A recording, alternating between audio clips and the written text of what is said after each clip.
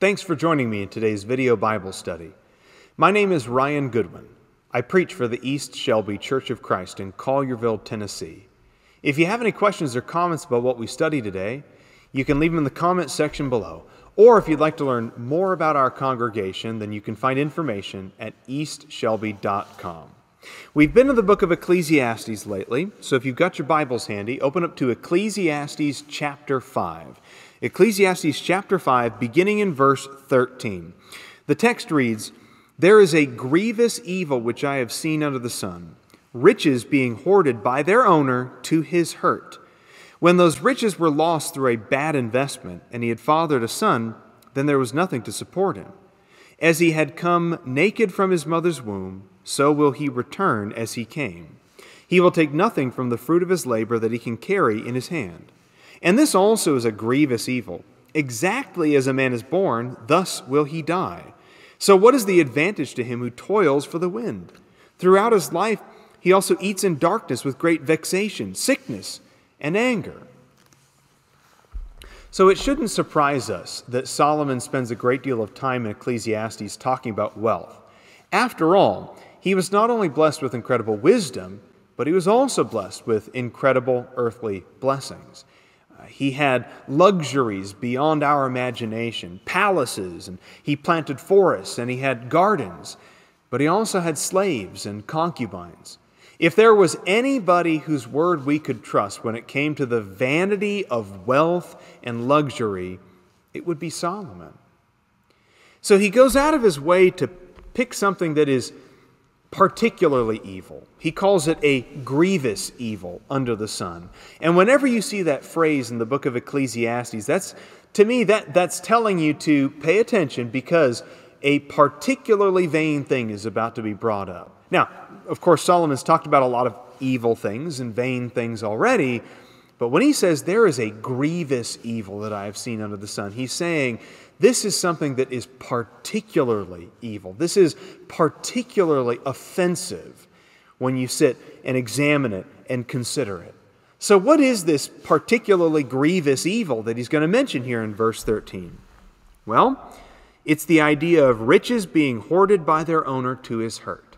Now, we normally think of riches as something that is good, and if not good, then certainly morally neutral. We don't think of it as a grievous evil. In fact, most of the time, earthly wealth is what we use to ensure safety and security for our families. With our wealth, we're able to pay our bills, pay our taxes, buy our groceries, buy a home, or pay our rent.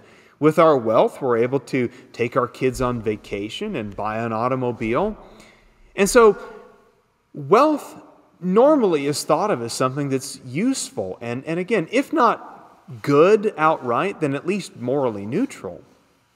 But he says it is a grievous evil to hoard your riches to your own hurt. Wealth can end up hurting you when you hoard it.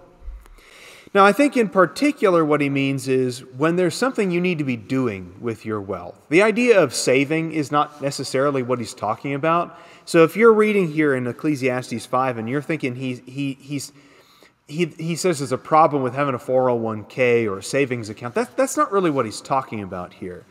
What he means is when you need to be using your wealth for something, when you have a family to take care of, but you're unwilling to pay the bills to take care of your family, that's an evil thing. When there are people that need your money because of an act of charity, because you need to be participating in some good deed, some charity to help your brother or sister, to help your family member, to be a useful part of your community, and you're not using your wealth for that, you're just hoarding it for yourself, that is when it becomes evil. When there's something you need to be doing with your wealth that is productive and good and wholesome and useful, but you're refusing to do that just so you can hoard it all to yourself, I think that's the grievous evil that he's talking about here. Even worse in verse 14, when those riches are lost through a bad investment and he's someone who has a son, well, what is he going to do to take care of that son now? You know, when you take all of your money and you put it in just one spot, you're hoarding it, right? You're hoarding it. You're putting it in one treasure chest. You're putting it in one nest. You're hiding all of it in one spot, maybe under the mattress in your bedroom or something like that. But when you put all of your money hoarded into one spot, all it takes is one bad thing for that to all go away. For a bank to fail, a market to crash, one particular commodity to become worthless.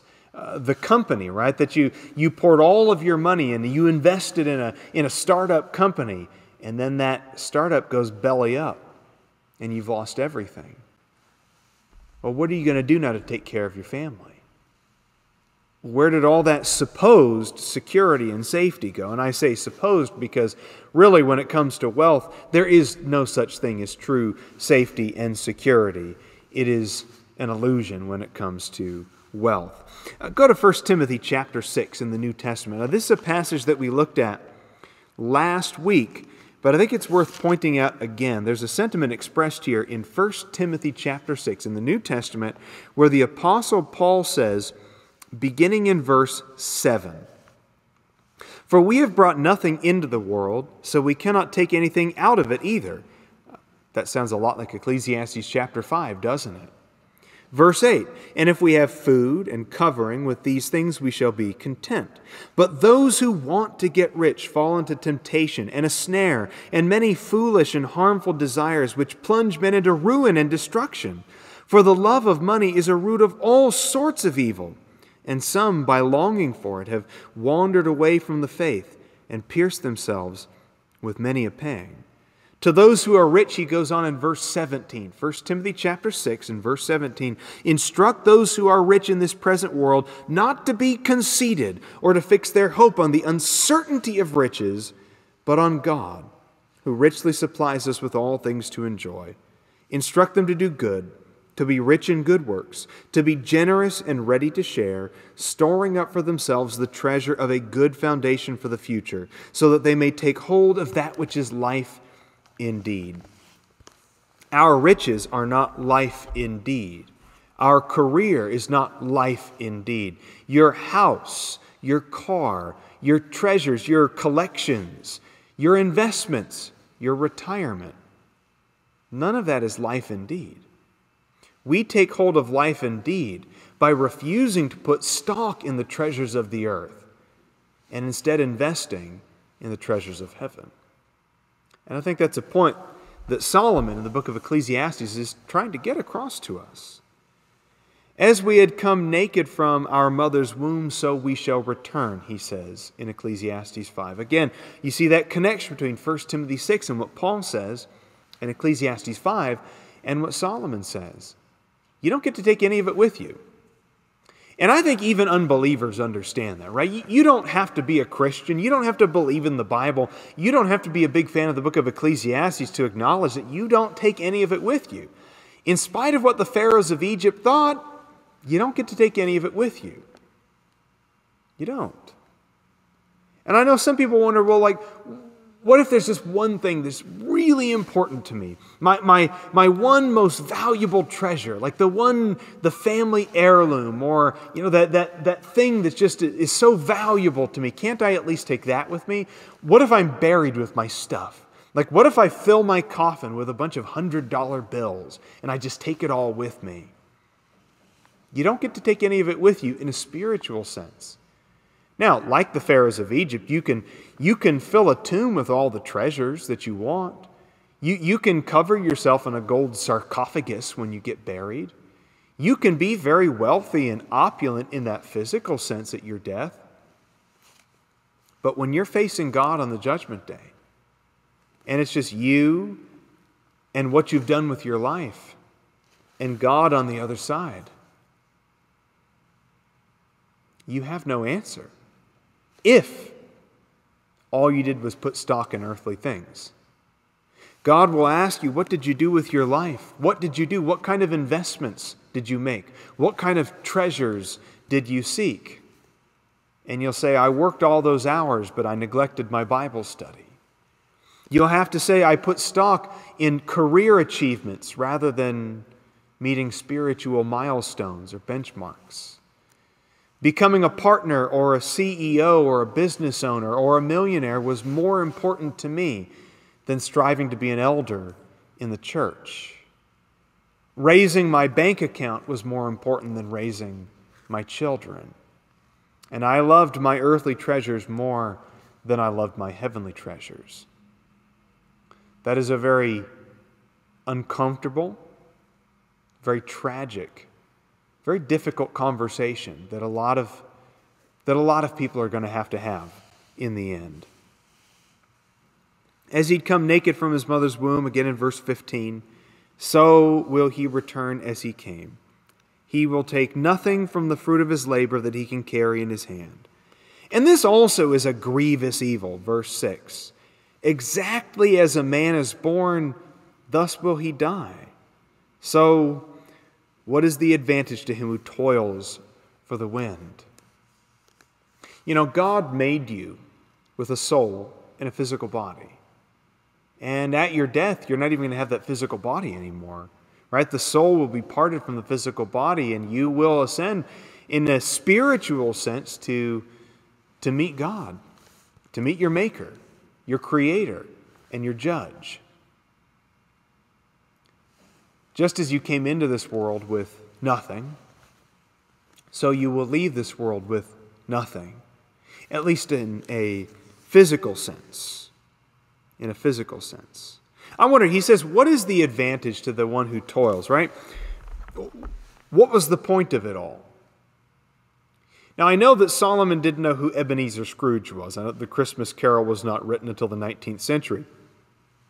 But I have a hard time in this passage as well as in chapter 6 as well, which we'll look at here in a few moments. I have a hard time not seeing the connection there, right, to a character like Ebenezer Scrooge. This is a man who isolated himself and he alienated himself from the people who cared about him. Ebenezer Scrooge did not pursue the love of his family members. He did not pursue romantic love with the woman who loved him.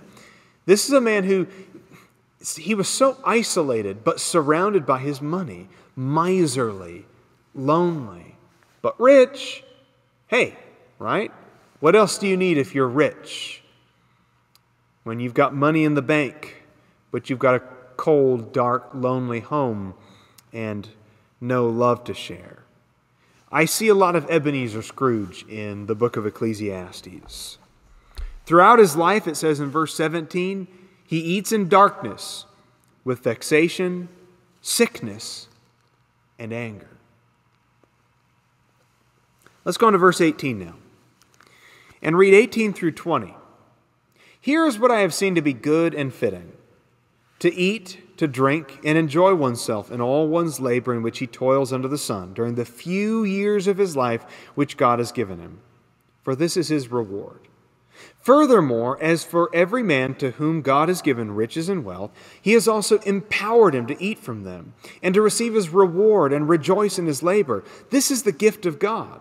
For he will not often consider the years of his life, because God keeps him occupied with the gladness of his heart. Now, I don't think that Solomon is being facetious or sarcastic or anything here when he's saying this. I think he legitimately views this as a reward. That if only you could just enjoy the things God has given to you, if you could live in such a way that you could enjoy the benefits of the wealth that's been given to you without being obsessed over the wealth that's been given to you. I think we need to acknowledge something. Wealth is not in a moral sense, a bad thing. It's just an amoral thing. It's neither pure good or pure evil. It just is what it is. Coins are just coins. Dollars are just dollars. Gold is just a rock that you find in the ground. But what you can do with that wealth, is take care of the medical bills that you have. What you can do with that wealth is you can provide opportunities for your children to learn and to play sports. What you can do with that wealth is to put a roof over your head and to take care of your family. What you can do with that wealth is buy groceries and cook a delicious homemade meal. It doesn't cost a lot of money to bake bread. It doesn't cost a lot of money to make a great pot of soup. What you can do with that wealth when you have it is take your kids on a vacation. Get them away from the routine, from the mundane. Go out and see some sights. See creation. See the natural wonders. Go to a national park. What you can do with that wealth is actually enjoy the world that God created to be enjoyed. He did not create this world to be some miserable place. It was not created as some kind of like sad puzzle that needed to be solved. It wasn't created just to be some science experiment or a maze for little lab rats, and we're the rats wandering around looking for a piece of cheese. You know, God created this world in Genesis chapter 1 as a good thing. He looked at every part of His creation, the trees and the sky, the animals on the land, the birds in the air, and the fish in the sea, and He looked at man as well. And at the end of Genesis chapter 1, He said, "This is good." God created something good, and we're meant to be grateful. So again, I don't see sarcasm here. I don't think that Solomon is being satirical here. I think when he says verses 18 through 20, he really means it. That if you've been given physical blessings from God, and not everybody does get physical blessings, at least always, but when you have been given physical blessings from God, be grateful for it. Be grateful. You know, we're not asked by God to take a vow of poverty. We're not asked by God to deny ourselves things of this world that are good and wholesome and delicious and enjoyable and beautiful. We're not asked by God, we're not commanded by God to deny those things, at least within the context of His will and what He's revealed in Scripture. And it shows ingratitude on our parts to deny those things. If you have earthly blessings, physical, carnal blessings, if you have those earthly blessings, show your gratitude to God by using them the way they were meant to be used. Enjoy them the way that God intended for you to enjoy them. Understanding, of course, that we'll be judged for our behavior, so we need to remain moral and follow His will, but enjoy those things. This is a reward from God. This is a gift from God, it says in verse 19. And we don't have very many years on planet Earth either. You may die today, you may die tomorrow, you may die 20 or 30 or 40 years from now. But the fact is that they all go like a vapor. And your life will be over just like that. And so as long as you are here, enjoy this world for what it is. And thank God for all of the beautiful, wonderful, and abundant blessings that surround us. Now that's a little ray of sunshine in the midst of Solomon's cloudy day. And he continues in chapter 6 with this in verse 1. There is an evil which I have seen under the sun, and it is prevalent among men. This is a very commonplace evil that he's noticed. He says in verse 2, a man to whom God has given riches and wealth and honor so that his soul lacks nothing of all that he desires. But God has not empowered him to eat from them, for a foreigner enjoys them. This is vanity and a severe affliction. And I wonder if Solomon is talking a little bit about himself here. Because surely, if there was anybody ever to whom God had given riches, wealth, and honor so that his soul lacks nothing of all that he desires, that was Solomon. If Solomon wanted something, he had it. Everything that his eyes desired, back in chapter 2 of Ecclesiastes, everything that his eyes desired, he could have it in abundance, with extra left over. And yet he wrote the book of Ecclesiastes. A man who had all of his heart's desire, a man who effectively had all of his dreams come true, a man who essentially had everything that he ever wanted, wrote the book of Ecclesiastes. And so I wonder if verse 2 is a little bit about him. Solomon looks around at all of his wealth, all of his stuff, his treasures, the food on his table, the space that surrounds him, and all of its opulence and the luxury. And he feels so stupid because he had allowed all of these foreigners to come into his life and consume him. Now, I want to be very clear about something. The word foreigner, of course, is a very loaded word. We're not making a political statement here, right? He's not talking about 21st century politics and immigration and that sort of thing, right? When he talks about foreigner, what he's saying is, I have welcomed 700 wives into my life. All of them were from nations that were not Israel. All of them brought idolatry with them. All of them brought immorality with them. These 700 wives that he had surrounded himself with pulled his heart away from God.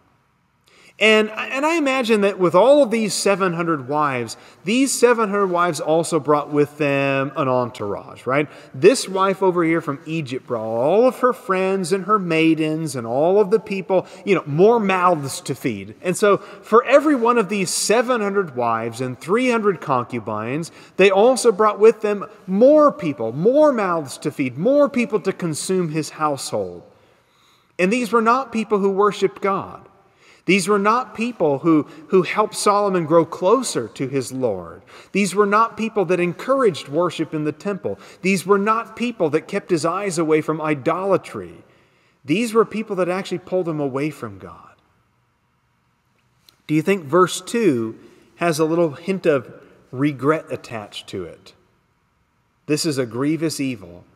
This is a very commonplace thing, that when God has given you riches and blessings and wealth and honor, and God has taken care of all your physical needs, and God has given you everything that you need, but then you have surrounded yourself with people who are moochers and takers and consumers and bad influences, and you are then incapable. You have made yourself incapable of enjoying the blessings that God has given to you. Verse 3. If a man fathers 100 children and lives many years, however many they may be, but his soul is not satisfied with good things, and he does not even have a proper burial, then I say, better the miscarriage than he. For it comes in futility and goes into obscurity, and its name is covered in obscurity. It never sees the sun. It never knows anything. It is better off than he. Even if the other man lives 1,000 years twice and does not enjoy good things, do not all go to one place? I understand that's a very dark take that Solomon has on this. But we're talking about things under the sun. Solomon is talking about things under the sun. He's saying, if you just look at things how they are, just the way the world works, the way people tend to be, if you just look at physical things, life under the sun, it would be better to have been a miscarriage. Better to have never even seen the sun. Better to have just disappeared into obscurity, to be forgotten and to have never lived, than to have lived this vain life that he's describing in these verses. If you have 100 children, as much honor as that is, if you have 100 children, but you can't stop and smile and take comfort and enjoy the blessings that you have and look to God. If you live 1,000 years twice, what good is all of that? What good is 1,000 years twice over if it's a wasted 2,000 years? The Bible even has examples of that.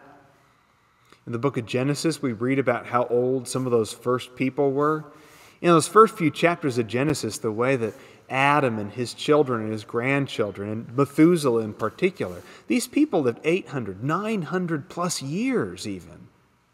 That's almost 1,000 years. And there's not a whole lot written about these people in Genesis. There's just not a whole lot that's worth noting. Methuselah lived all those years, 969 years, and what did he really accomplish in all of that? In all those years, almost 1,000 years of life, what did Methuselah really accomplish? You could live 1,000 years twice over, but according to the text, the way he sees it, if you don't enjoy good things, if you don't enjoy the things God has given to you, we all just go to the same place anyway, don't we? And whether you're dirt poor and you get buried in a potter's graveyard somewhere, or you're the richest man who's ever lived and you get buried in a tomb in a gold sarcophagus, we all go to the same place, don't we? Worm food. Verse 7. All a man's labor is for his mouth, and yet the appetite is not satisfied. For what advantage does the wise man have over the fool? What advantage does the poor man have, knowing how to walk before the living? What the eyes see is better than what the soul desires. This too is futility and striving after the wind. I like that in verse 7. All of a man's labor is for his mouth, yet the appetite is not satisfied. You work all those years, you work all those hours, you put all that money away, and what's it all for? You're never really satisfied, are you?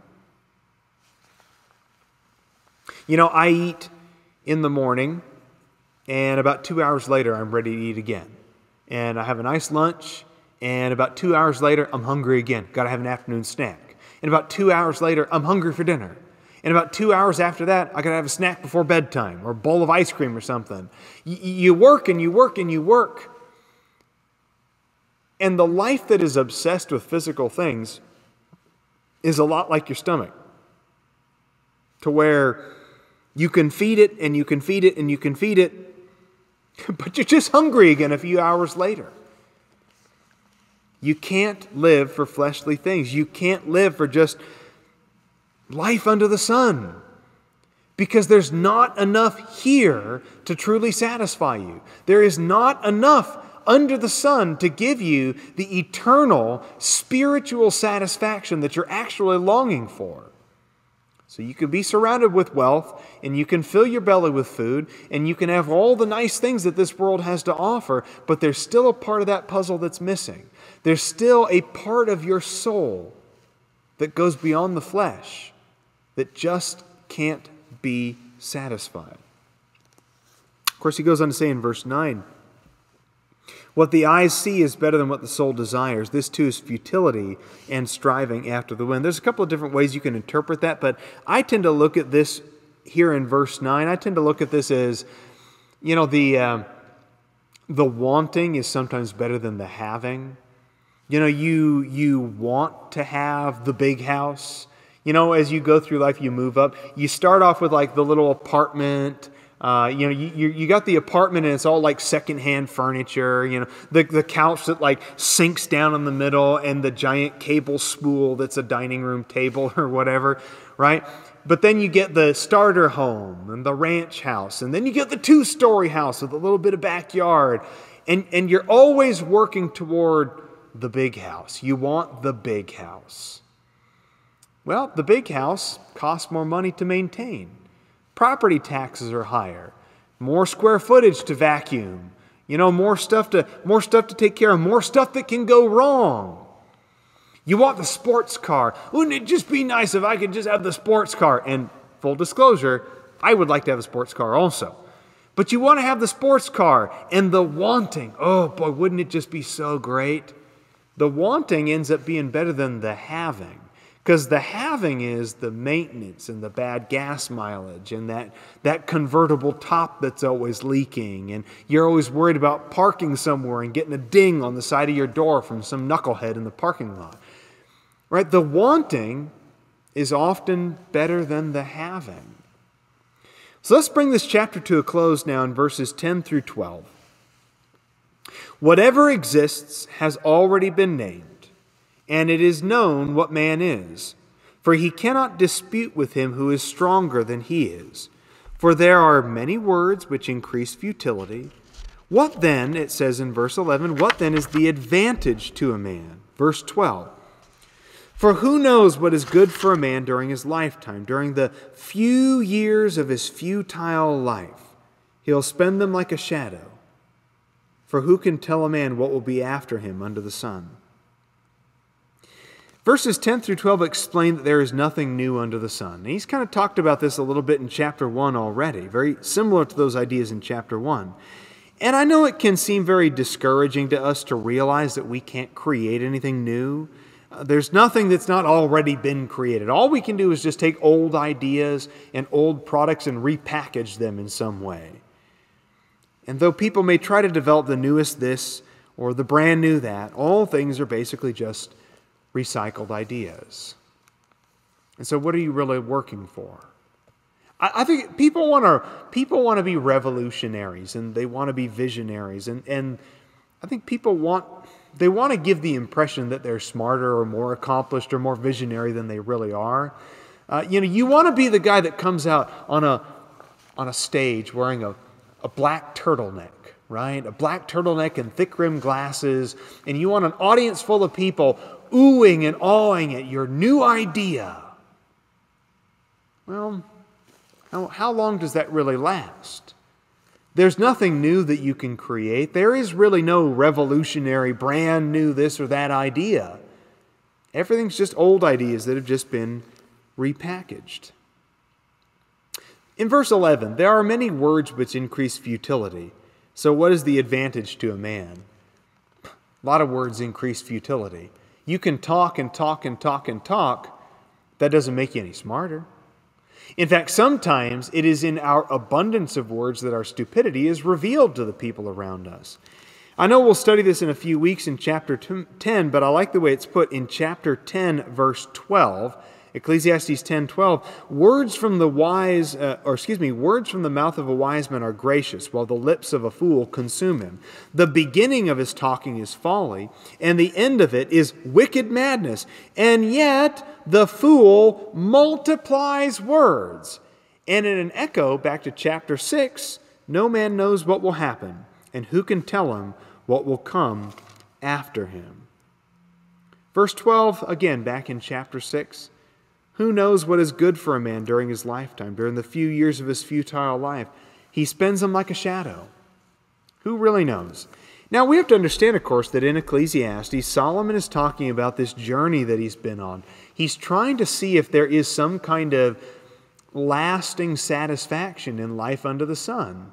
That if you take God out of the equation and you just look at physical, earthly things, life under the sun, is this a satisfying life? Is there contentment to be found, happiness to be found, at least in a lasting way?